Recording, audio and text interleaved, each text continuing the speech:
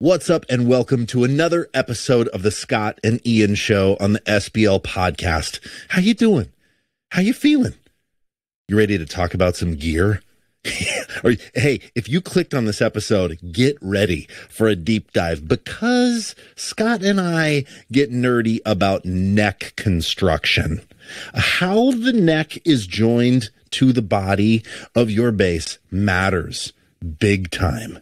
And you might think, is it just a sustain thing? Is it just a feel thing? Is it just like an aesthetic thing? Is it a tone thing? Is it a stability thing? Yes. It's all of those things. And it is fascinating because I've got all those basses. I have examples of all those basses. I bust them out. I play them for you. I plug them in. Scott wonders, are we hearing what we're actually thinking we're hearing? I mean, is all this just BS? Or is there some truth to this? Does this stuff hold water? You're about to find out. You are about to find out. Here, let me just tell you what's going on at SBL this week. We've got a mentor session coming up Tuesday, May 9th with Ariane Cap, called A Cool Trick to Learn This Challenging Double Chromatic Approach Lick. Do you know that every Monday we do mentor sessions, live streams with a bunch of fantastic educators? Ariane Cap is one of them. Todd Johnson, I Do It. Michael League, Jacob Umansky from the amazing instrumental metal band Intervals does it.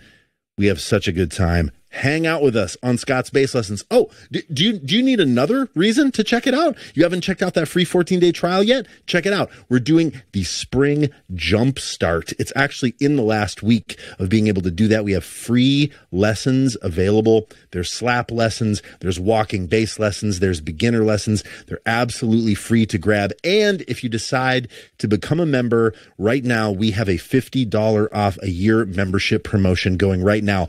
I think it makes it just shy of $150 for a year, which for what we offer on the platform is a fantastic bargain, even if I do say so myself, which I do. That's enough of that though. Let's get into this episode. Tell me what's up. Tell me what's up with, you've got a guard on your wrist. What happened? I'm a complete dick. That's what happened. There's no excuse.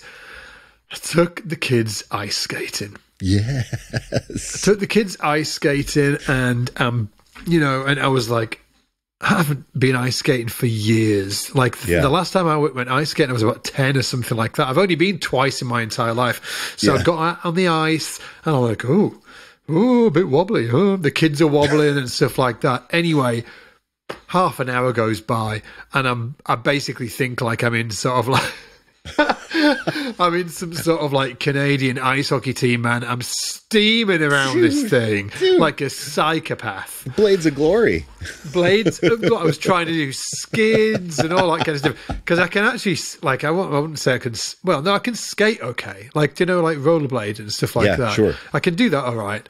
Because I take the kids all the time. So and I did it a lot when I was a kid. So I've got some skating chops and they are transferable, right? So I'm like steaming around this ice. Some is the operative word. Right. Exactly. Like the parents must have been watching me just thinking, who is this complete dingbat? It's a dad. He's brought his kids down. He's having a better time than they are. Anyway, and inevitably, I did something, and one of the front edge, the front corner of the blade just stuck right in the ice. So I did like a Superman dive and landed like on flat bang on my hands. Yeah, and I didn't have any wrist guards on or anything like that. So when you go skating, you wear wrist guards, but for whatever reason, ice skating you don't. Like, they didn't give us any. Like when I'm doing roller skating, they give me it, but yeah. Like somehow the ice is more forgiving, but it isn't. Yeah, it's like, it doesn't hurt that much. Yeah, let me tell you, it freaking hurt. A bit of water. Yeah, a bit of water. A bit of water. All right. And I hit the ice. And it's just, ever since then, it's sort of like, and the funny thing is as well, I've done this before. I'll sort of like do something and then like, like several weeks, maybe 4 weeks, 8 weeks, even longer afterwards, I'll be like, oh, my knee's really hurting or whatever. And I'll be like, oh, it was this time like months ago. So this happened sort of like, I don't know, like 2 months ago or something like that. At least 6 weeks ago. Oh, really? I thought it just happened. This is old. This has been waiting. This injury has been waiting to crop up. Yeah, exactly that. So, and then I was like, oh, what is this? And it was like really hurting, and it was just like all the time, waking up in the night and it was aching and shit like that. Yeah, like bad. And then I was like, oh, it's the ice skating disaster. It's the incident. Yeah. You didn't break it, did you, by chance? No, I don't think so. I haven't had it looked at. There's like a particular spot, like right on the top of it, that's really sore. Ultimately, I need to go to a doctor and get him to check it out. Yeah, I think I'm not sure. Yeah, I'm not sure about you, but I am the epitome of the man who never goes to the doctor. Like, things can be falling off me. Yes. I never go. The last time I went to the doctor was maybe over 10 years ago. Oh my God. Are you serious?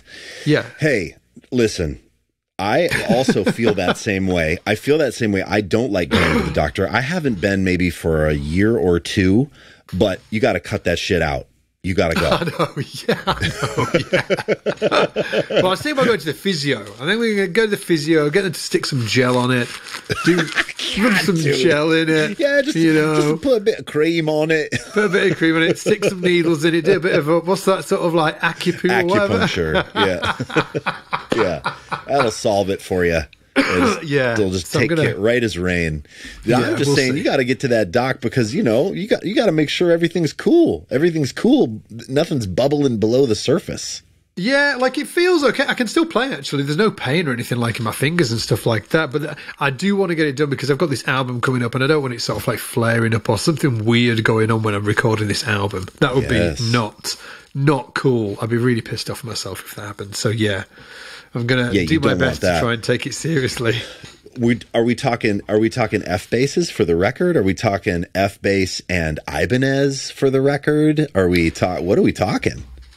Well, it's a confusing land at the minute. Yeah, I know. I've been playing a lot of the tracks on the Willis fretless. Yes, but I have been checking out a fretless F bass as well that is for sale in London. That is so, and just to be completely transparent, I love that Willis bass. Yes. But I also don't, what it's like. I'm like, ooh, he's got the Gary Willis signature bass. Ooh, it's Gary Willis fanboy. And I am a Gary Willis fanboy. Right. I'm not sure. I would love it to be my own thing. Right? Yeah, I agree. That's the thing, right? And there's something, too, about, like, you're playing with a bunch of guys that have played with Willis. Exactly. So it's like Scott Kinsey on keys and Gergo, and they'll be like, ooh, little Willis. Like, Willis has had a little love child, It's Lil Willis, Lil apostrophe, yeah, Lil Willis. Yeah. I'll go in, I'll have my mountain bike. Want to be Lil I'll Willis. be wearing my mountain biking gear and I'll wear my cap and sort of like, Nike hat. Maybe I should just lean really into it. Just full on, just like cranked down, like Nike hat and tucked in. I mean, man, I remember his vibe, dude. His vibe was impeccable. Yeah. In like those first, the instructional DVD, or I guess it was VHS. Oh, yeah, that playing sort of like silver bass. Oh. Yeah, and it's like tucked into jeans. I feel like kind of maybe stone washed jeans, dude. He had a vibe going on, man. Yeah, he had a vibe, man. It was like it was normcore before normcore was that. You know, it was like hip dad vibes, man. Dude, he would be super hip right now. What he was wearing, that would be like super, like the cap. The way the shape of it is actually like really in right now. The shirt, the dad hat, they call it. Yeah, the shirt, super. I'm not sure he'd have it tucked in, but and the jeans, like basically, it's come back around. The whole thing's come back around. We're just old enough to have seen it come back around. Like I feel like multiple times almost. If anybody wants to check this out, just go to YouTube and write in Is it Gary Willis Modern Electric Bass? Modern Electric I think so. Bass. Yeah. It is. The playing in that is outlandish. It is outlandish. Maybe, I think that, is it Self-Defense, might be the coolest bass performance I've ever seen in my life. Oh, wow. Yeah. What? I fell in love with Gary's thing, man. And like he has this incredible combo of like Jocko, Rocco, Prestia, like 16th note thing, but it's almost more, it hit me more like electronic in a way. Like it hit me more like less funk and more kind of like angular. And then there was aspects of his playing that reminded me like a little bit even of Mick Karn. Like it was just obtuse enough for me, like as kind of a rock guy, to pay attention. Yeah, I wasn't really listening to a lot of jazz bass players coming up, but Gary felt meaner in a really cool way. Like he felt like more dangerous or something. Yeah, like his playing just felt like teethy. Well, he's got actually, I think when he plays down low, it had sort of like a real synth feel to it, like the attack of the note, especially like on Self-Defense, a great example of that. Like when he's playing some stuff down low, even his solo lines, and they sound really, there's something kind of synth-like about them, but he is like more groove based than, like there's something you can tell that he has sort of like a deep respect and love for groove-based music, like like Paul Jackson, and with the Headhunters and with Rocco, and he definitely comes from that school of player. But he's got this. I was going to say this extra gear. I think he's got about 100 extra gears. I know than most of the bass players. There's a lot of gears there, but that video, man, I used to take it around to all my friends' houses. They used to be into like, dude, right. They used to be watching. You saying that. We'd be watching like Smashing Pumpkins, and we'd be watching Foo Fighters, and then when nobody was watching, I'd like slip in the Willis DVD or the Willis VHS and get Self-Defense on, and like I can remember them. Like I was so oblivious at the time. They must have been like, is this guy smoking crack or what? Like, what is this? It was like crazy. But man, it was so cool. I love that you did that. It was awesome. I love that you did that. That is true love, man. That is true dedication to be like, look, I'm gonna like remove the music of today, like of the pop music of today, and we are gonna check out some Tribal Tech right now. That is great. That is great. I loved it. I was completely oblivious to it as well. I honestly just thought, God, these guys must be loving this, and they must have just been like, what are you talking about? Oh, that is great. Were they nice to you? Did they like let it play, or were they trying to get into it? They were. I was. If I had to take a random guess, like I was great on guitar when I was a kid, listen to me, I was great, but I was good, when I was sort of like, when I was hanging out with them kids, I was 16 and I was like rocking the Vi solos and stuff like that. They respected you. My point is, they thought I was a badass, and me turning up with these, Willis videos, they must have just been like, like, I don't think they would have been like, oh, this is crap. They would have just thought, oh, this is obviously what he's getting into to expand as a musician and stuff like that. They were cool. They were cool guys, They were cool guys. That's so cool. I feel like I had that same kind of thing with my friends in high school, but then when I went to college and I was like, hey guys, check out like Under the Table and drumming. Like, bass players, we got to check out the Carter Beauford drumming. Yeah. People were like, no way. Like I got teased mercilessly for the things that I liked. Is that what the one with Victor in it? Is Victor Wooten in it? No, that's like that's a different one. This is him just playing drums. I don't even know if there's a bass player in it. There might be. It's him playing along with the. I remember buying that. Yeah, it's him playing along with the Dave Matthews tracks, isn't it? Yeah, exactly, and killing it. Yeah. Killing it! Oh, just killing it. He's got his gloves on. He's got his like colourful top on. It's like tight. Yeah. It's tight. It's so tight. Yeah, tight. Yeah. That jersey kind of vibe. Yeah. Do you know what I've been thinking about recently? Like, obviously, like we're doing this album, like Simon and I, and Simon King. If anybody doesn't know, Simon King wrote all the tracks for the album. So we're recording this album with Scott Kinsey and Gergo and Dave Binney and stuff. Anyway, so. And it's unashamedly fusion. It is like hardcore fusion from sure is. Right from like Tribal Tech and Chick Corea and that kind of era of music was really 80s through the 90s. That's when it was really its heyday, and it kind of sort of like phased out around 2000. There was still great players, great fusion players, but they were, I guess, sort of like approaching composition in a slightly different way. It was definitely less orchestrated. Like the people that jump to mind are like Matt Garrison, Yannick Guizdala, Hadrian Farrow, Tony Gray did some really fantastic albums. It was definitely less angular, less, orchestrated. It was kind of like more kind of song-based stuff, but with like blazing and song and groove-based stuff with blazing bass playing. Whereas the earlier 80s and stuff in the 90s were definitely, there was a lot of stabs, man. There's a lot of stabs. There's like a lot of unison lines, a lot of unison lines. So my point is that with it, like, I've kind of been thinking about, because we're doing a video, we're recording all of it live. So we're going to play all of it live in the studio, and we're going to record it all. We're going to film it all, kind of like Snarky Puppy style, like they did, where it's beautifully shot and stuff like that. And we've done that stuff before with like the stuff that I did with Gary Novak and Josh Smith that was shot really well. But I was thinking, like, wouldn't it be cool the way that John Mayer, when he released that album that was like a throwback to the 80s, and he had all of his band sort of like an 80s vibe. Yeah. But here's the thing, like, there's not that many.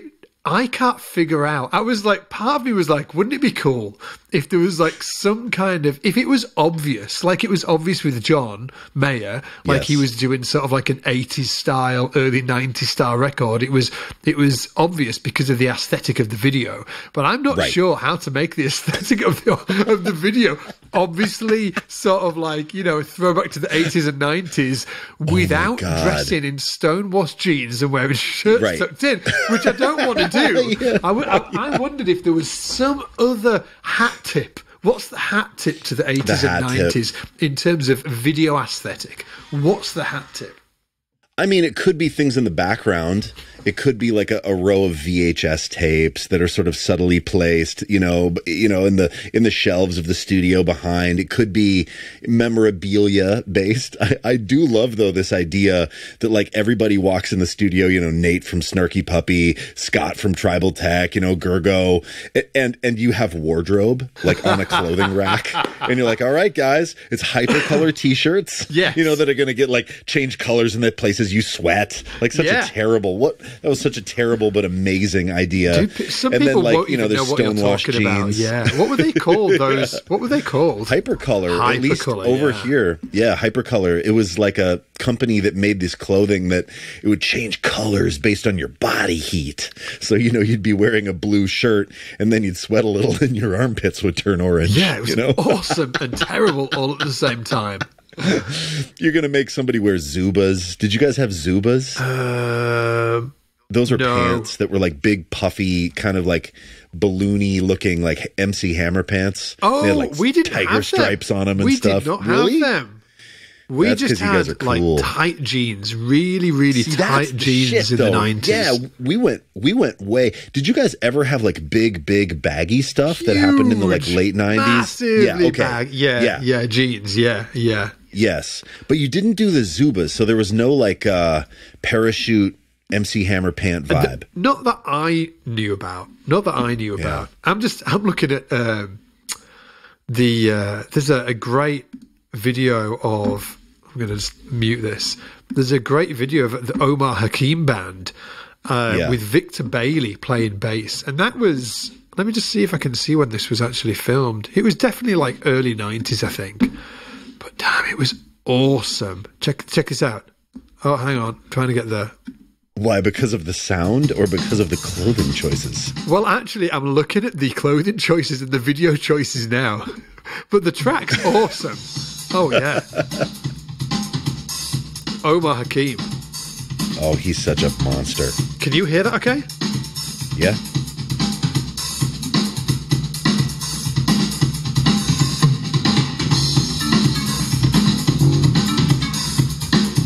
Oh, yeah. Do like the keyboard marimba sound. Yes. Yes. It just screams this era. Yeah. So Victor is wearing a... Oh, yeah. Got a blazer on. Hell yeah, he does. Yeah, he does. What a great player.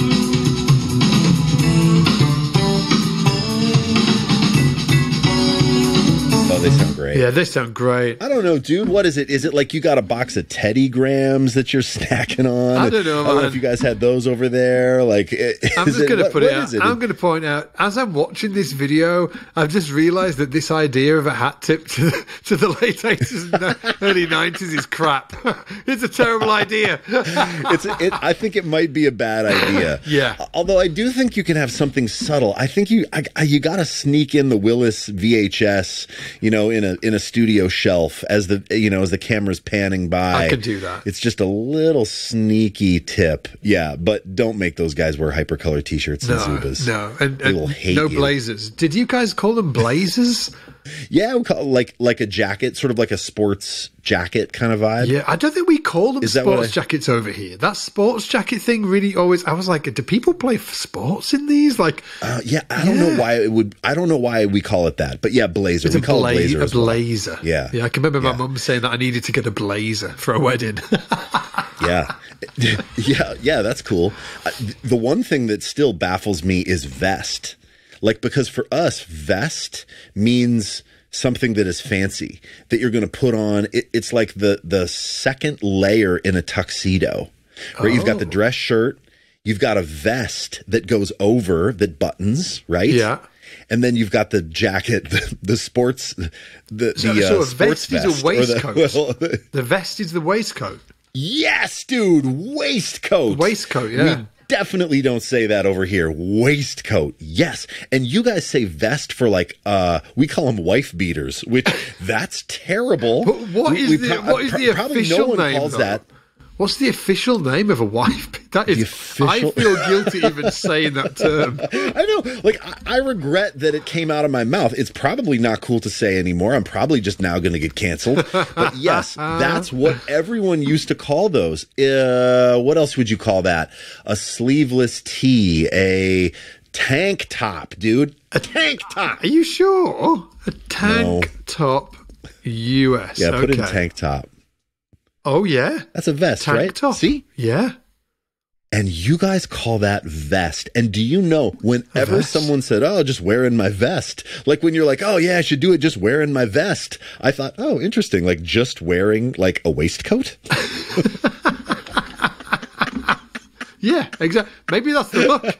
Maybe that's my look. Dude, that's it. That's the hat tip. I'd have to go and do some freaking pumping in the gym, dude. I'm like it's waistcoats for everyone. If you're wearing just a waistcoat, there needs to be some substance behind it. There ain't no substance at the minute. It's just. Can you imagine handing Gergo Borlai a waistcoat and saying, "Mate, like this is it. This is the vibe." And he's like, great. Like what under it? And you're like, birthday suit under nothing. it. I'll tell you what, man. There's some talking about great, like just seeing what people used to wear like years ago, and seeing them react to it. I'm a huge fan of Gary Husband, the drummer Gary Husband, who's actually from Leeds but doesn't live in Leeds anymore. He's like obviously played with Alan Holsworth and Level 42 and like all of these, and he's an incredible artist in his own right. But when he played in the late 80s and early 90s, when he played with Alan Holsworth, he used to play in Speedos. Are you serious? And that's it. Just Speedos. Just a tiny pair of shorts. Not shorts, dude. Do you know what Speedos are? Yeah. Okay. A tiny pair of underwear-esque bathing suit. Yeah. Yes? Yeah. That's what he used to wear. And I commit. Just that? Nothing on top? Yeah. He actually commented it a few weeks ago. There was a picture of him on his Instagram, and he was like, I cannot believe that I used to go on stage like this. That is incredible. Yeah. Maybe that's the look. Too. Maybe that's the look. Can you imagine telling Nate Worth, you know, if you feel a little insecure, just hide behind that big percussion rack of stuff you got. Here's it's going to be all good, dude. Here's your pants. Wear these. Here's your pants. Oh, all the clothing things just mean different things. I know. It's bonkers, that took me a long time too. Do you know, finally, when I got the vest reference was when I watched Toast of London, which is a BBC4 show. That's when you got it. Yeah. That's finally, yeah. And he was saying he was going to do something in his vest, and then he had an undershirt, a tank top on. Yeah. And I was like, that's a vest? That was like 2 years ago. Like, it was not, not long. Here we are. Yeah. We're making a difference in the world, you and I, We're clearing up the confusion. Listen, it's important. These are the hard-hitting issues, dude. Exactly. You can go to other podcasts to listen to, world news and heavy things, but Scott and I are tackling the real issues. The real shit. British versus American slang, the hard-hitting issues, dude. Look what I've got. Look what I've got here. If you're listening to the podcast, if you're listening to it on iTunes, just to put it out there, that we have the podcast on YouTube as well. So you can actually watch it, and you can see us like looking into each other's eyes. But and also we sometimes play basses and hold basses up like this. Oh my God, look at that thing. We hold basses up like this. So if you haven't checked out the YouTube channel, just go to Scott's Bass Lessons podcast on YouTube. You'll find it. And make sure you subscribe, because that means when we release another one, you're going to get notified and all that cool stuff. The reason I pulled this up, though, is because somebody I know, Ian, has got another, basically another version of this, which is a Ken Smith 80s 4-string. When's this one? Do you know when this... I'm asking you about my bass. I can't remember. Let me have a look. Let me find out. When yours? I think yours is earlier. I thought yours was an 84, and this one is an 85. Oh God! As if we haven't mimicked each other enough. Like, now I buy a friggin' 4-string Ken Smith. Just puke. But I love it, dude. I love it. Exactly. This thing is so cool. And when I played yours over in Leeds, I was like, oh yeah, this is pretty great. Especially the early ones. I'm sure the ones that they make now are great, but the early ones have that Vinny Fodera connection. Yeah. Right? Was that made by Vinny? Yeah, well, I think it's the era. I don't know if it was made, but it has this neck joint. And I posted this on Instagram. And, when Vinny was making these, they took this neck joint idea from like a repaired upright bass. And it was what the early version of the Fodera dovetail joint. Got it. Where you're combining a center wood and the neck. So it's not neck through, in that there isn't a block of neck wood that goes all the way through, but it's not bolted on and it's not glued on. It's jointed. It's like woodworked on. Yeah. It's woodworked. I hate that I said that. Yeah, it's combined into this center wood. And is yours the same? Same. So I've just pulled up I was just checking online, actually. Mine's a 1984. 4. Yep. Okay. Yeah. When's yours? 86. 85. Oh, 85. So it might have been made by Vinny. It looks like the neck joint is. Yep. In fact, there were a couple of people. Jordan Cortese from Aguilar. Shout out to Jordan. He was like, "That's a Vinny bass. I know it." And there were a couple other people too that were like, "Oh, the neck joint." Yeah, because of the neck joint. Mitch too at Alinto. He was like, "Oh yeah, that's a Vinny bass for sure." There are a few people that have said that. Oh, and also Will DeYoung. Oh, yeah, because he used to work who was the shop Fodera, manager right? there, yeah, and now he's at Spectre. But man, what an amazing instrument. So, if we're talking today about neck construction, like you clicked on this expecting a deep dive into neck construction. Oh, and we're going to give it to you. We are going to give it to you. A little out of order, I suppose, but this is a very interesting take on how to join a neck to a body. This is not typical, but it's very beautiful. What's it called? It's a dovetail, so cool. is it? Is it a dovetail? This is the early dovetail joint. And now the Foderas are made with a different looking dovetail joint, but I believe the idea is similar. Where, you do this interlocking pattern in the woods, right? And then I'm sure it is glued. Yeah. But it isn't one block set into another block with glue like a Gibson that I'll show you. Yeah. And I could be wrong, but I think I'm right. I think that's the essence of it. Yeah. Is that there's no bolts and it isn't one block glued to another block. It's locked in like, you know, if you think of a dovetail joint of how, you know, like cabinets are joined, I think that's the idea, the principle that's going on with these early Smiths. Yeah. And I guess cool. that this will be, just to put it out there as well, that all of the different, if you're new to, I guess, sort of learning about bass construction, the different necks and specifically neck joints do have an effect on the sound. So they do. Yeah. And on how they feel too, like how they resonate in your hands. Yes. Right? Yeah, for sure. For sure. What would you characterize that difference to be? What the way that it feels in my hands, or the actual tone? Yeah, like between something that is like a dovetail or a neck through, which we'll show you in a bit too, versus the classic like Fender bolt-on. Yeah, so there's like, should we talk about the different types, right? So there's the bolt-on, which is, I'm going to hold one up so everybody can see it. I'll hold one up too. Yeah. So this is a bolt-on neck, and then we'll talk about the sounds of them. So this is a bolt-on neck where the neck is bolted onto the body. And this was popularized by Leo Fender. That's how he made the old P basses and the J basses. They were all bolt-ons. And Scott's there holding an F bass that has bolts that are just going straight through the bodywood of the banana bass. The banana it's very bass yellow. It is very yellow. Yep. So it's 4 bolts that are asymmetrical into a neck block, into the heel of the neck that's holding the neck in. And I love that you have that one. That's a particular vibe. The one that I have here is a Voronsaku bass. Yours has got like a neck plate on it, hasn't it? Yeah, exactly. Which is that classic Fender thing, right? Where there's a neck plate where the bolts go in. Let me see if I can get it closer without the shine on it. There we go. Difficult, but yeah, where you've got this plate that's bolted on, the bolts go through the plate, through the body, into the neck.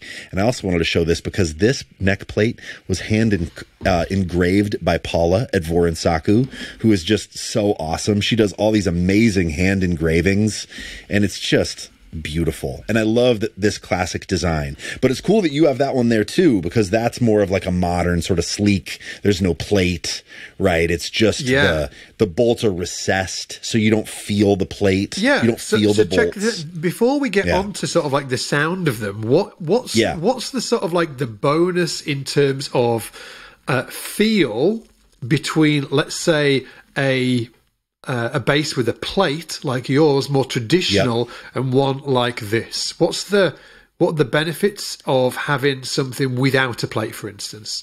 Well, I mean, I feel like you want to answer that, right? It's about when your hand goes up into the high register, you don't feel the block. Right. So like on this bass, I've got this big block where, because this is more like Fender style, your hand encounters this.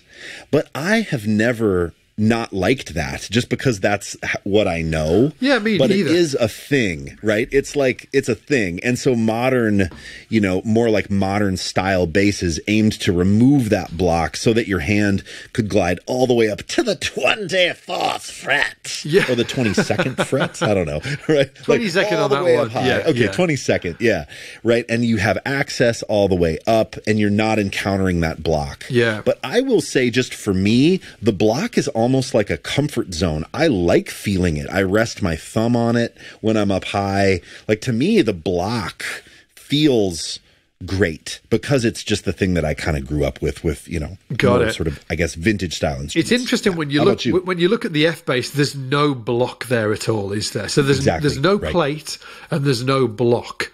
So because there's two different things, right? There's the block and then there's the plate. So the F bass doesn't have any plate, it doesn't have any block. But I have got a bass I'm going to grab over here in a minute that has a block but no plate. Check it out. Oh my God. A third version? A block and no plate? A block. Yeah. Yeah, a block with no plate. So again, if you're watching this on YouTube, you'll see exactly what I'm talking about. And again, if you're not checking out the podcasts on YouTube, all you need to do is go to YouTube, write Scott's Bass Lessons Podcast, and you'll find us. So there is a bass with a block but no plate. Yes. It's an Ibanez. And the reason, and I kind of guess that the reason that this hasn't got a plate is, to Ian's point earlier, they've been able to round it all off. So when you've got a plate on the back, in general, the edges of the block are going to have 90-degree angles. So you've got that block to kind of like pin it into, and it sits flat. Whereas this Ibanez bass, they've gone with the block still. So just kind of like very similar to a Fender bolt-on, but they haven't used a plate, and that's given them the ability to round it all off. So when you're playing it, when you go up high, and right now I'm up to the sort of like the 18, 19, 20, like right up there, up towards the 24th fret, there's nothing really in the way of my hand. I can feel the block, but it's not a big deal. And if I grab the F bass, let me just sort of like side-by-side comparison this for you. If I grab the F bass, like there's definitely a difference, but it's not huge. Like it doesn't annoy me when I can feel the block. Yeah. But if I was, just to put it out there, if I was like playing so for instance, this album that I'm doing right now, if I was trying to do that on a traditional jazz bass style instrument with a block, then it would be getting in my way. It definitely You'd notice would. It for sure, because it's like there's loads of melody stuff that's really up high. So being kind of free, really up high, is definitely an advantage for that style of music, for sure. Right. So, yeah. This is also like, it really speaks to aesthetics, right? Because, you know, the instrument that I'm holding here, this Voronsaku, is very like Fender inspired, very like classic car vibes. The block is part of that thing. The plate is part of that thing. And typically when you're drawn to something like this, you maybe didn't spend a lot of time listening to Gary Willis and Tribal Tech. Yeah. Right? And so the players that are really needing that access into the upper register to jazz bro shred, which I love, but I just can't do very well, then you may want to choose an instrument that has more access up there. Before we move on to something else, Scott, can we talk about the sound characteristic of like what people talk about with bolt-on? Yeah, absolutely. So I'm just making notes here as well, so we can just sort of like go over this as we're going through it, and just to sort of like before we just get onto the sound of the bolt-on, if you're taking notes as we're going through this, basically there's nobody's taking notes. Oh, dude, maybe somebody is. Are you taking notes out Somebody there? as nerdy as I am is. If they're as nerdy as I am, they are.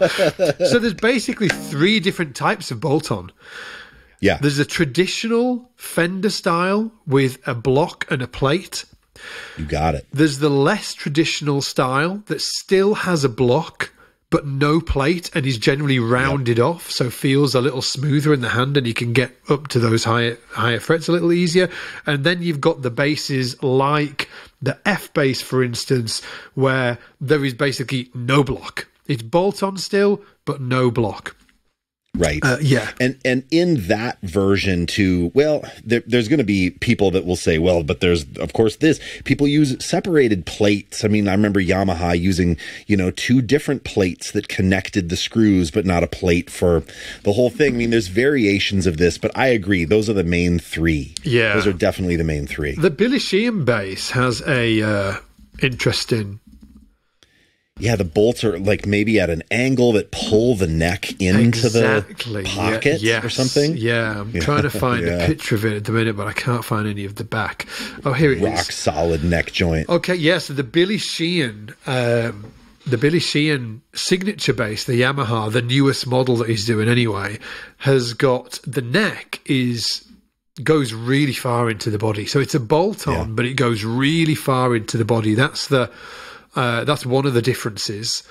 And Overwater actually do the same there. Some of their bolt-ons go really far into the body, and because you're trying to get vibration transfer, you're trying to get the actual, which is when we were talking earlier, you said when you've got like a neck through or a bolt-on or a glued neck, which we'll talk about, like they feel different in the hands from a resonance perspective, because some of them, transfer the vibration in different ways. Now, I will say that this isn't all down to neck joint. It also is not. It's like a mix. When you're making a bass or when you're buying a bass, it's the it's the mix of all of the different elements that really come into play. So it's the body wood, the neck wood, etc., etc. But fingerboard wood.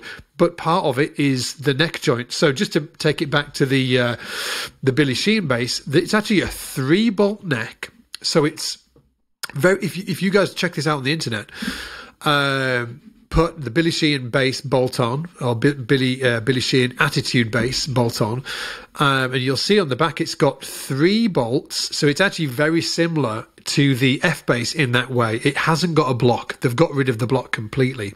It's got 3 bolts, no plate, no block, and then it's got 2 screws way far down into the body that actually go into the neck at a 45-degree angle. That's to right. pull the neck hard into the body, so you're getting better transfer of energy and vibration. So yeah.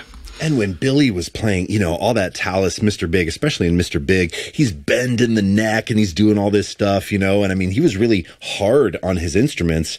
And so he wanted something that would, that would really stand up on the road and feel really great. And I have regret about selling my first Billy Sheehan bass. It was my first real bass, Scott. My grandma helped me buy it, and I sold it. Gutted. And I just feel stupid for doing that. What color was it? It was the original limited edition one. It was lightning blue. It was the blue one that had the pink with the pearloid guard. Yeah. Well, no, it was just a straight white guard. Yeah, it was called Lightning Blue, and it had pink inlays, and the neck had this was so hip. The neck had a slight pink tint to the lacquer. So in certain lights, the neck looked a little bit pink. It was so badass. It was the limited one. Yeah, with the woofer pickup and the epoxy covered DiMarzio and the 2 outputs and the whole deal. And it had a hip shot on it, and it had scalloped frets. Yeah, dude, scalloped frets. It had scalloped frets up high. And the crazy thing about that instrument is it was so Billy. And I had a bass teacher that was really into Billy Sheehan.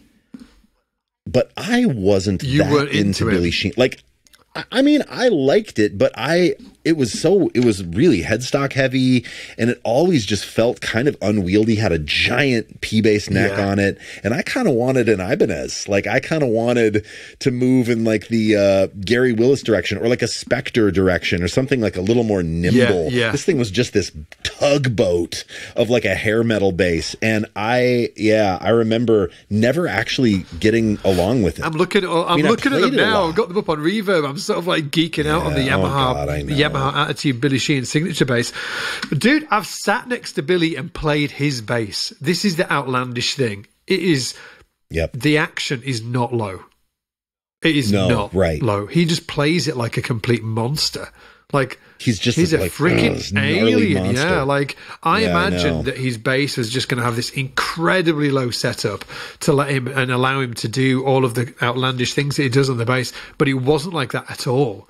He obviously just plays it really hard and just has a frightening technique. But to your point or your question, what does it sound like? Well, out of the 3 main different types of neck joint, the bolt-on, the glued, and the neck through, the bolt-on has the punchiest sound.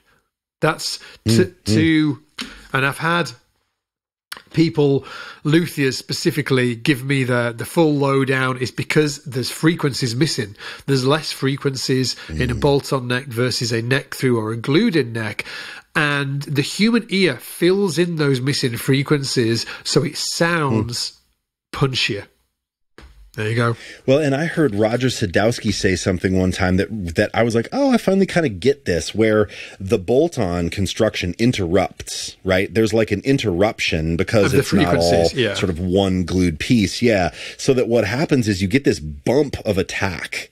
Like the initial attack that you play is like, and then the tail of the note gets sort of stymied by the neck joint. So it goes like, was it this conversation that we had with him? Was that last year? Was he when we were talking with Roger on Bass Space? I actually don't remember if he specifically addressed this at Bass Space, but I remember hearing him talk about this. I don't know, in some article. Maybe Bass Player maybe magazine. I've read or watched the same video or something like that, because I can. Yeah, it makes sense. Exactly that. Yeah.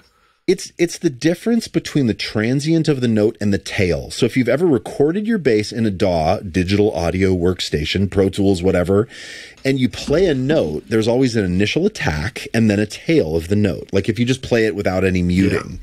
Yeah. And in a bolt-on, the idea is, and I'm sure there's tons of examples of, well, but not this bolt-on, but the general idea is that the transient, the very first initial attack of the note, is bigger, and then the tail is a bit smaller with a bolt-on because it has to deal with this this neck joint. But, you know, so you could say, oh, well, that's bad because, oh, there's something that's stopping the vibration. But in a way, these barriers to vibration are what give the instrument its vibe. Right? So when Scott uses the word punchy, that's because you're hearing the transient bigger than the tail of the note. Yeah, yeah. Is that right, Scott? Something like that. Yeah, it sounds like it cuts through more, or is more punchy to the human ear because of the missing frequencies. And I've got this bass plugged in. Now, look, there's tons of different basses and different things that, you know, that make up what a bolt-on sounds like. But if I play this bass here, let's see.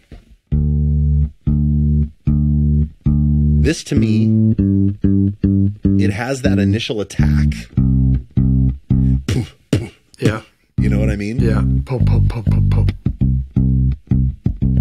Oh, yeah.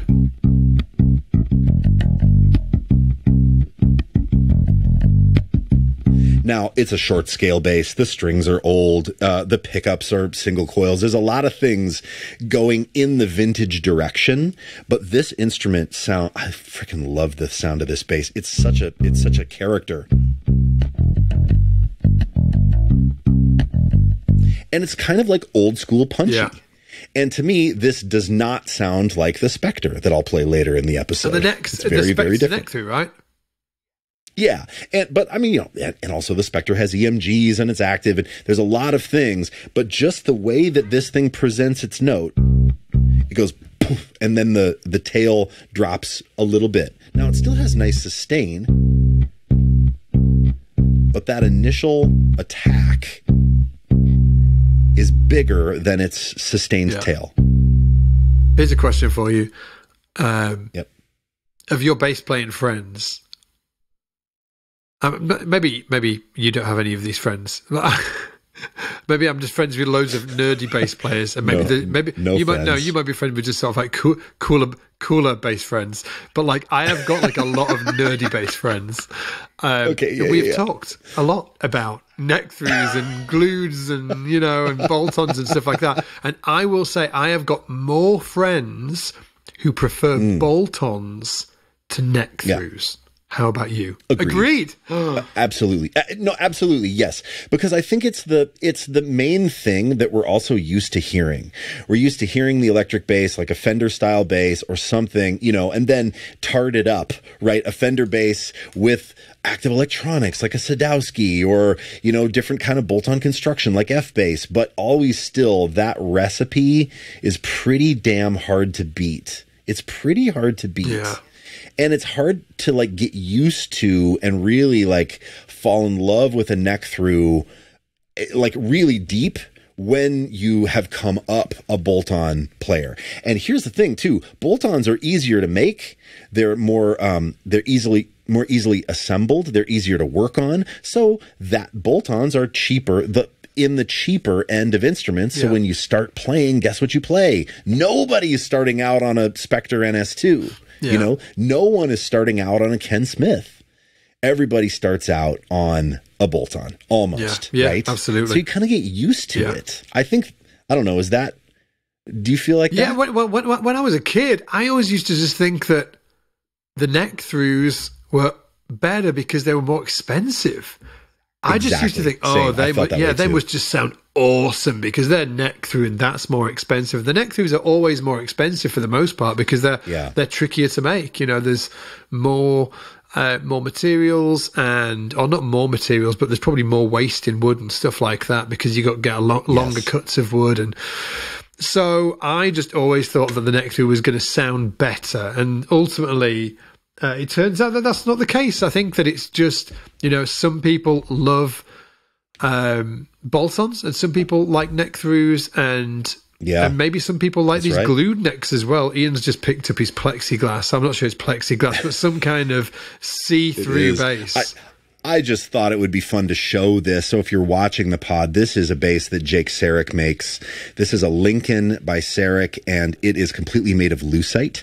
So it's completely transparent. So you can actually see how this lovely quarter sawn roasted maple neck is attached with bolts into this bass. And this is really interesting because Sarek's are very sort of vintage throwback, but check it out. No plate and not really a heel. I mean, there's a little bit of one, but it's very like integrated into the curvature of the back of this bass. We've been called them blocks. Damn, we should have been called them heels. Sorry, guys. It's a heel. Yeah, I guess it's a heel, right? But yeah, I thought that was cool just to be able to see how that neck is put in there, right? You can see how deep it goes in. Yeah.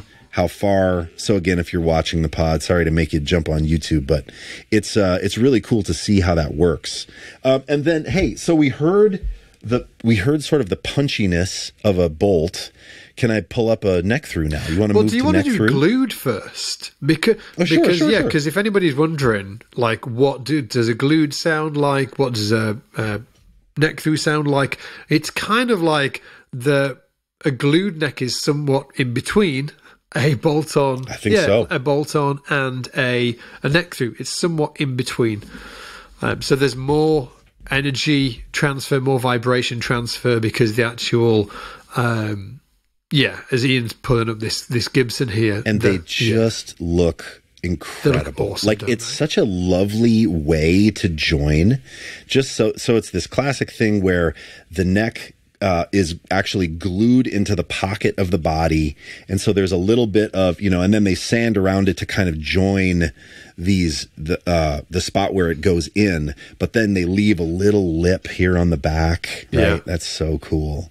And it's just very elegant looking. So this is a Gibson non-reverse Thunderbird, but also regular Thunderbirds are this way. And I also believe that I think Rickenbackers are set. Yeah, they're glued as well. And the Ken Smith, that's glued. Yeah. The dovetail's glued, like all of those are glued. Slightly different, in a different way, but still glued. Yeah. Yep.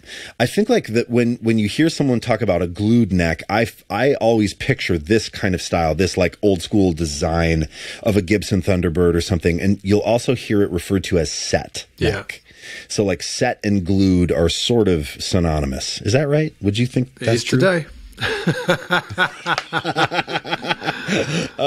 So this bass is going to be more even in its full note. So I'm just playing a C again, and there is less of a difference to my ear to the top of the note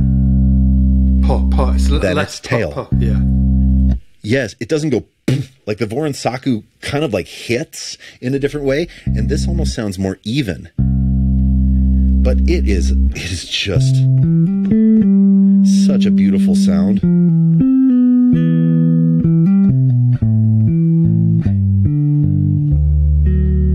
I love the sound of this bass. It's a great sounding bass, the whole thing sounds more even to me.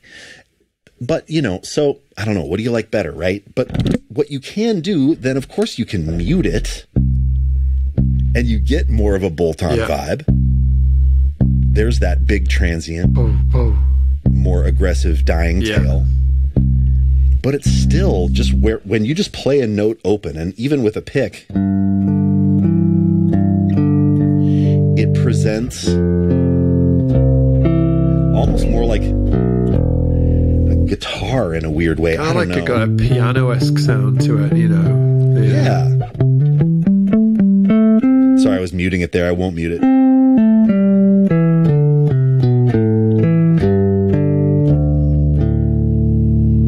I think Ken Smiths are a really great example of that. They've got. Should we do it? Yeah, because actually I wasn't thinking actually of a neck through. I mean, a Ken Smith, because these Ken Smiths are actually, they're actually glued in, aren't they? They're glued dovetails. But I do think that they have like a real piano type quality to the sound. Yours has got jazz bass pickups on this one, right, as well? Yeah, mine has single coil. They're the same company that makes, I think, who makes these pickups, Scott? I've got no idea. Oh, is it Kenneth Lawrence? Yeah, Ken Lawrence. Yeah. Ken Lawrence, yeah.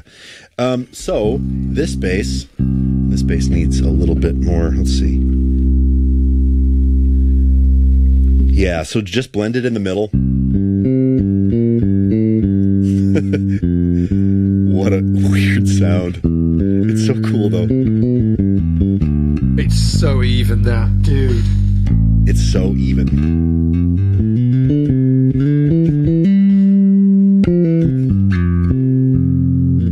So clean.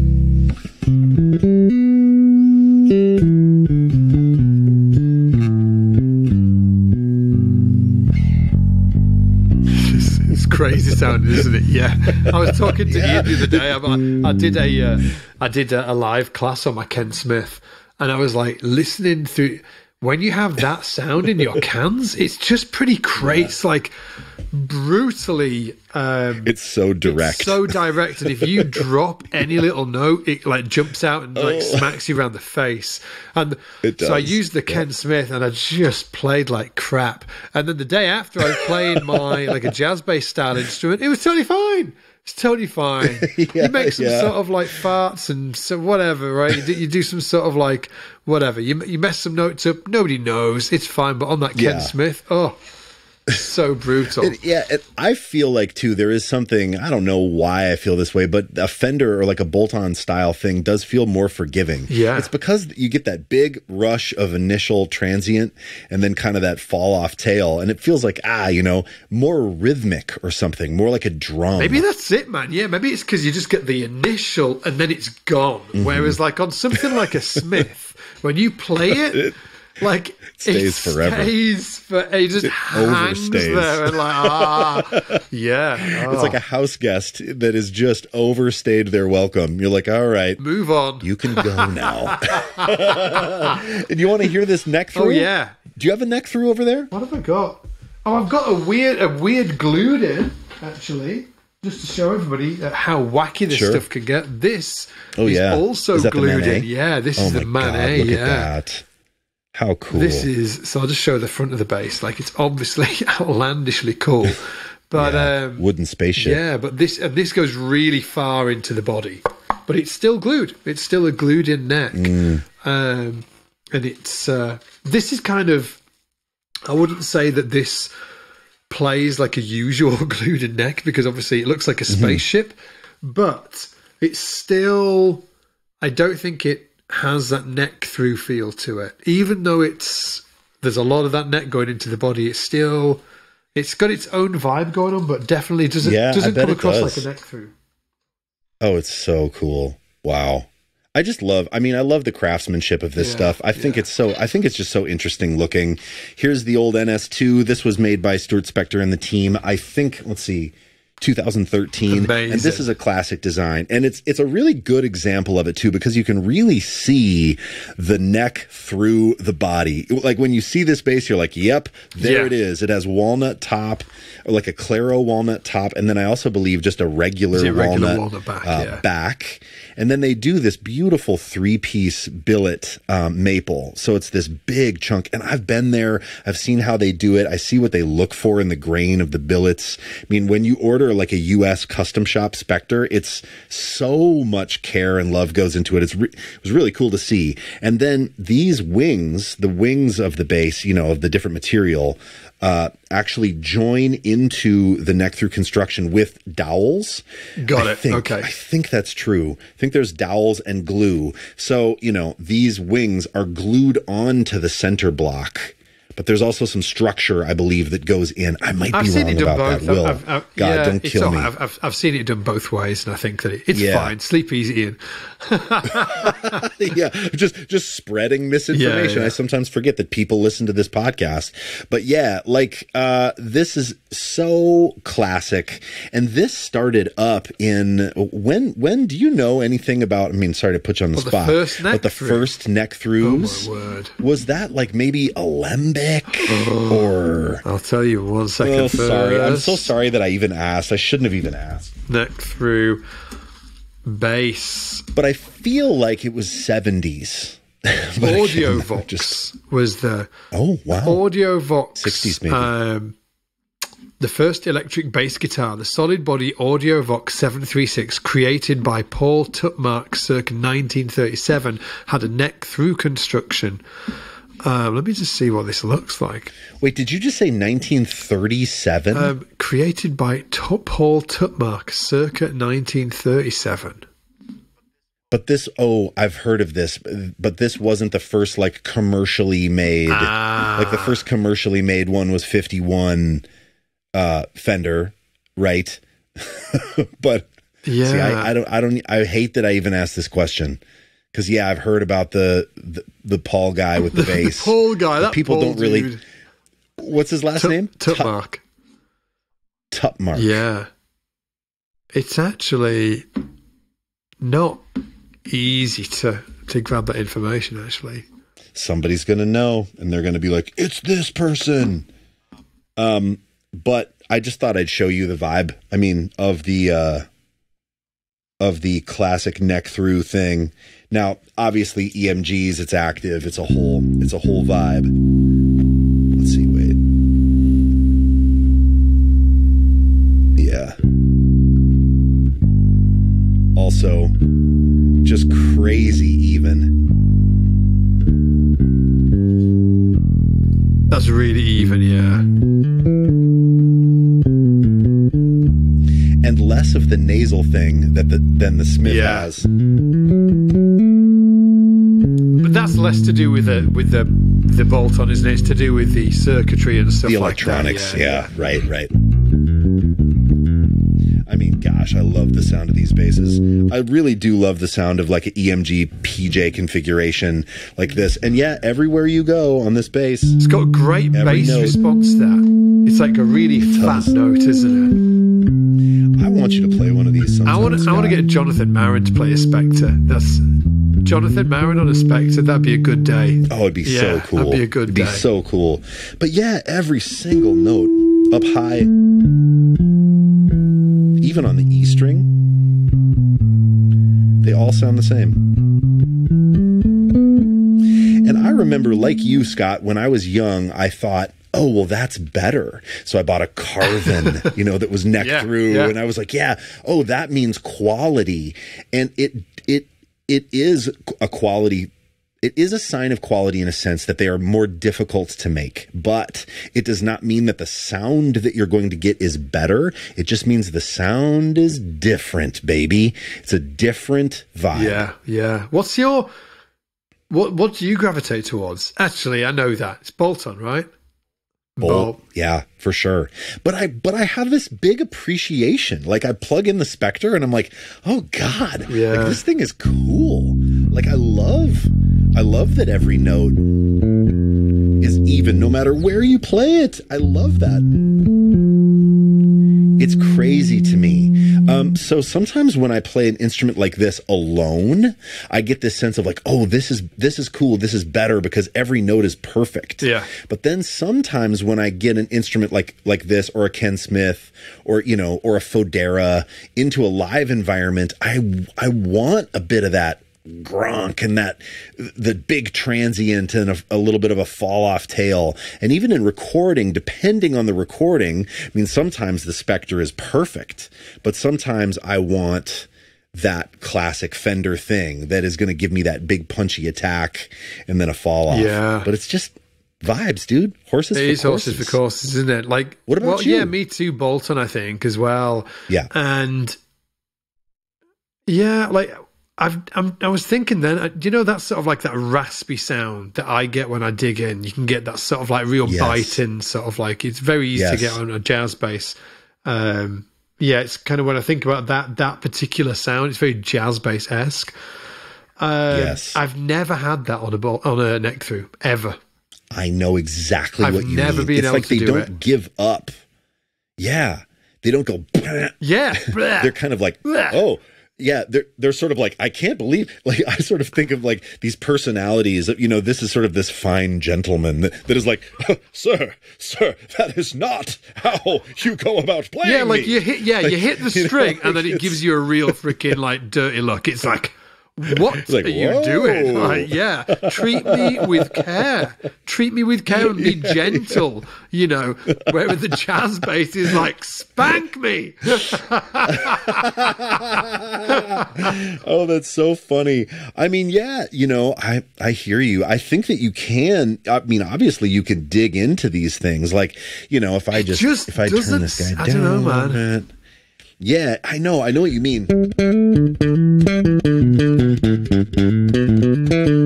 Like, it's sort of still when I'm digging. It's like polite somehow. Yeah. Oh. It's just a different vibe and maybe a different frequency that bites as well. Slightly different, isn't it? And here, let's go back home. So again, this is the end of the line in terms of, here we have a neck through presentation of a C note. Big sustain. This one is actually pretty punchy at the top of the note. But that is neck through active electronics, right? The note, this is the classic thing of like the Spinal Tap thing. The note will last forever. The note is still registering like a big signal on my meters here. Like there's still all this low end content in the note. The C is still moving. I mean, it's wild. So when they talk about sustain, there is something to be said for that around a neck through. But let's go back to bolt. Yeah, do it. Somebody I think about as well when I think about neck through is Anthony Jackson. Like, there's just something about his sound, the evenness, because he's not doing that. He's not sort of like cranking into the note. He's actually right. He's playing light. Yeah. So here's that C on Back to the Voronsaku. Yeah, completely different. Like you hear the, it's almost like acoustic, like. And then the note, there's a lot of sustain on this bass, but not in the same way. Like the note is dying now. Because there's energy loss. I feel like I can hear the note in a different way. As it sustains, it's not the full note. It's like part of the note is sustaining. Yeah. You can hear it. I know. And you're not muting that at all. Sorry. There. I guess I was for a minute there. But when I let it sustain, no. So here again, I'll do it one more time. Here's the C, no muting. And starts to fall away. It starts to fall away, doesn't it? Yeah. Can you see that on your meter as well? Yeah. Kind of creep in. Oh, yeah, definitely. Yeah, and it gets a big peak at the top. Boof, poof. Like a kick drum. And then just starts to fall away. And so then, you've got people playing these instruments, like something cool about a lack of sustain. I mean, I don't know about you, Scott, but in the, when I was like, oh, I want a bass to sustain forever. I want all the evenness. I want every single thing. I did that too. But the thing about a bolt, or the thing about something that doesn't sustain as well, is that then you have to re-articulate. And there's something kind of cool about a bass that sounds more like this. Now I'm muting here a little bit, but there's this vibe of like you need to play, because when you just play the one note, it goes away. Yeah, I think sustain's overrated as well, man. Like, yeah, I agree. But I'm with you. Like that's what I did when I was like younger. I was like, oh, it's gotta, I'd go into a bass shop or like play a friend's bass. I'd be like, bow, and then I'd be like listening to it sustain. I'm like, oh yeah, it's got great sustain, Tap, right? Dude. And reality is like, when do you ever hold it? It's still sustaining. Yeah. Like, when do you ever hold a note on for more than like 2 bars? You know what I mean? Bow. Yeah, very rarely. Right. Like, just, Right. Yes.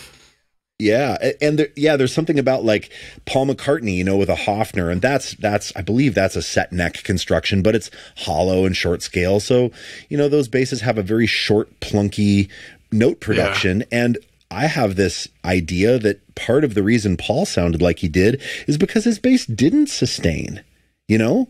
You just have to work with the thing you have. Like, I'm not ever going to expect this Voronsaku bass to sound like the Spectre. Never. You know, I would play something different on it. I would take a pick and be plunky on it. Yeah. You know, like it gives me that kind of vibe. I wouldn't play that same bass line on a Spectre. Yeah. So it is a lovely, wonderful, complex world, and I frickin' love it, dude. When I was talking about that, when I was talking about the, you might know to hear this, the sustain thing. I love it too, man. Oh, there's one case where you might want sustain more than like a regular bass. Yeah. We're just.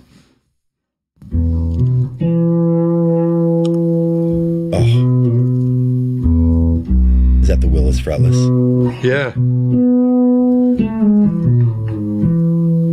Gosh, that sounds good.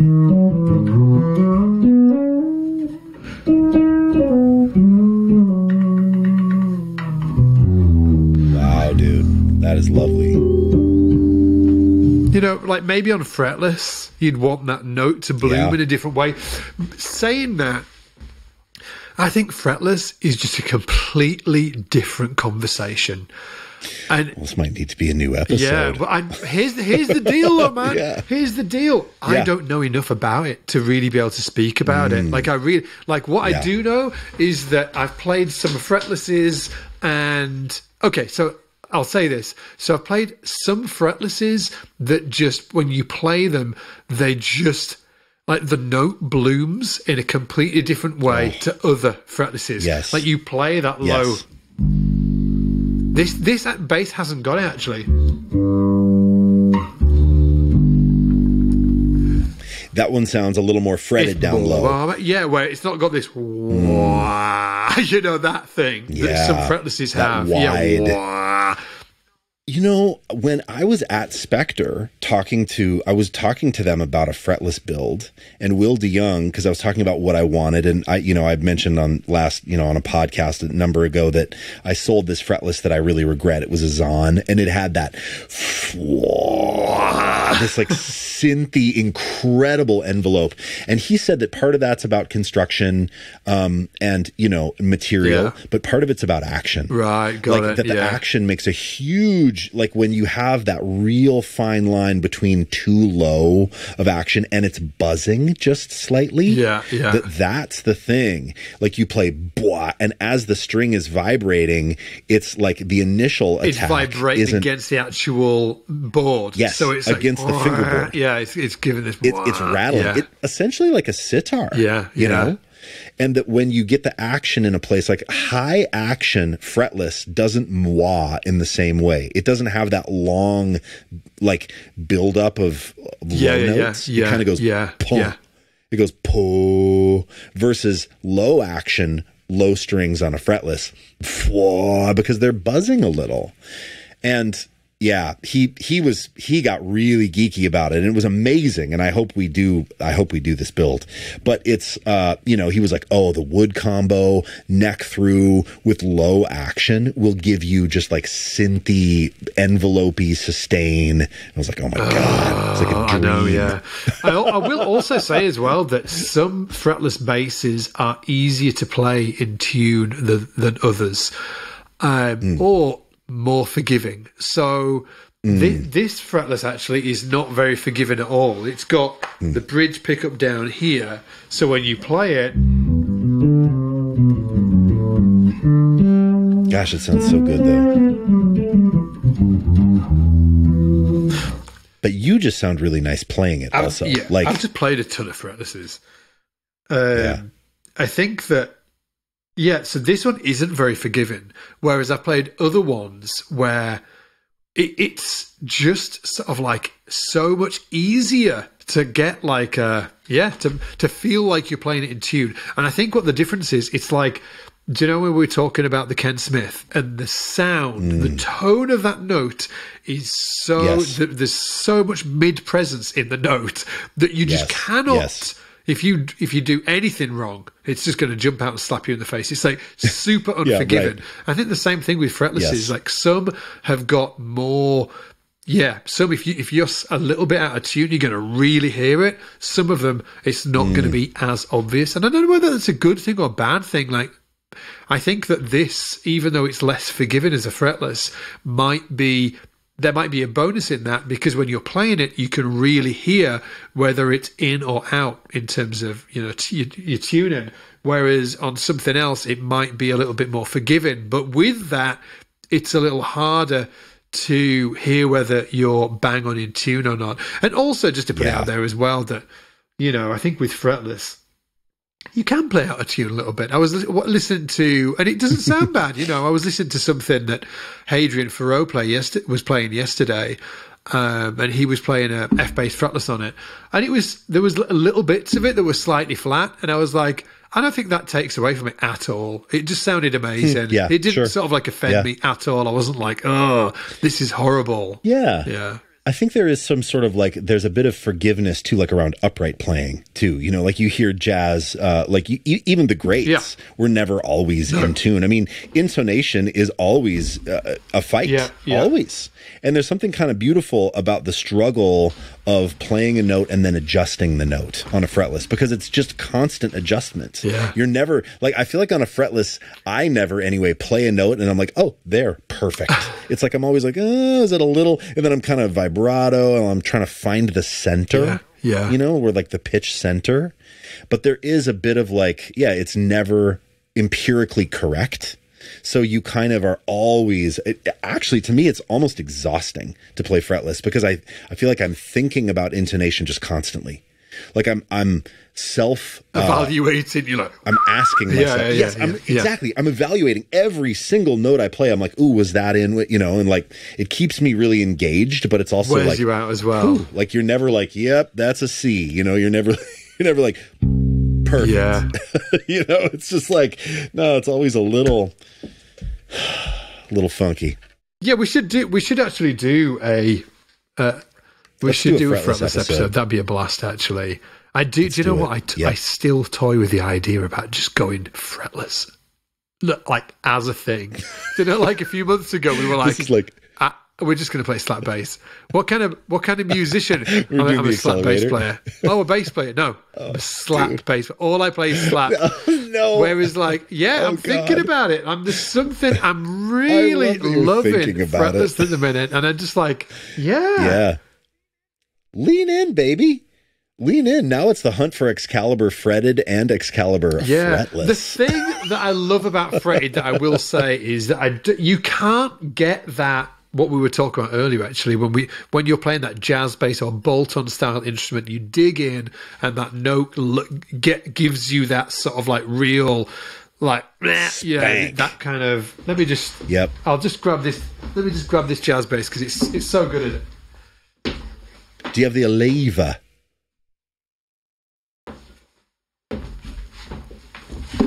Yeah. Oh, hang on. Nearly there.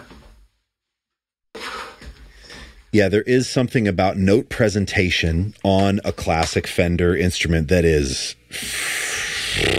intoxicating. It's like when you smack it. Is that the Aleva? It is. So, you guys. You know, like that. I'm sorry, I know that the volume is probably really low. No. I actually hear it okay. Yeah, Try again.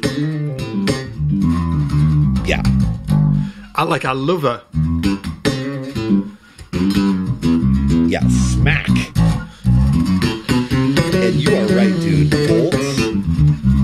Yeah, like I've never got that. Bolts, I've never had that tone on a neck through ever. Right, or on a fretless, or on a Gibson set neck. None of that. Or on a none of that. It's like a Fender style bolt-on thing.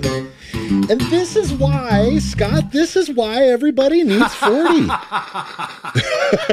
Damn right. Damn right. Oh, Because you got to have one of those that's got fresh steel strings. You got to have one that's got half dead nickels. You got to have one of those that's got flats on it.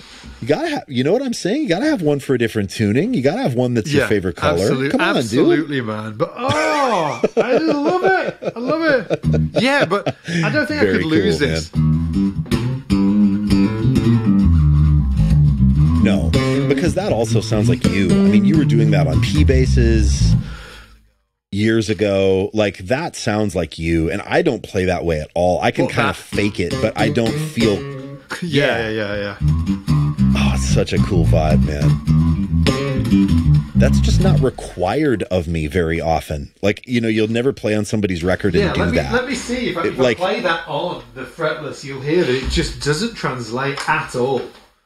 Yeah. Do it. See, guys, you should be going to get the getting on the YouTube channel if you're not on it already.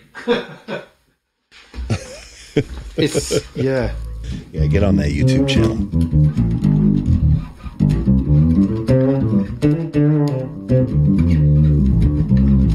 It's sort of like it's saying to you, no, it's saying to you, no, thank you, no, thank you. It's like, lighter approach, please.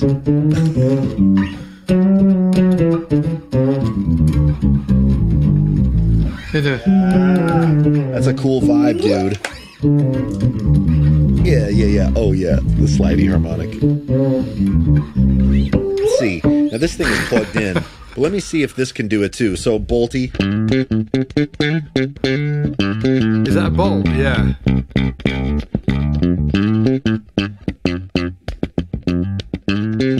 It's a short scale, so it's a different vibe. But, I mean, it gives up that spank.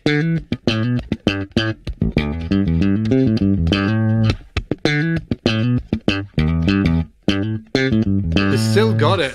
Yeah. It's so funny.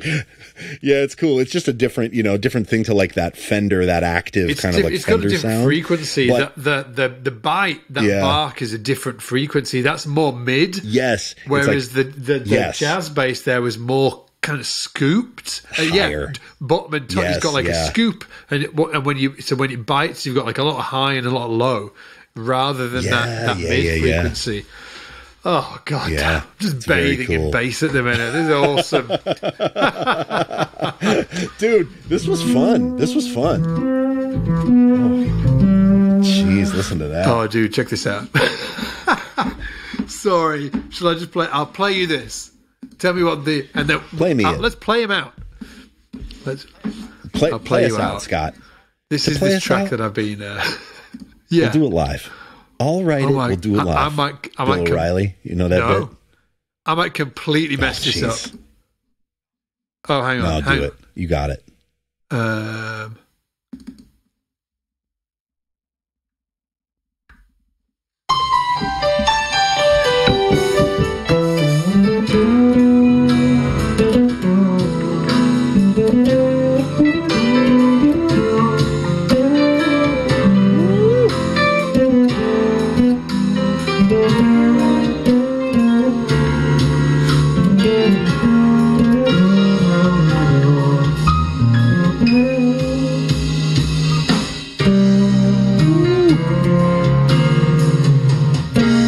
Listening to a brand new track off of Scott Divine's solo album.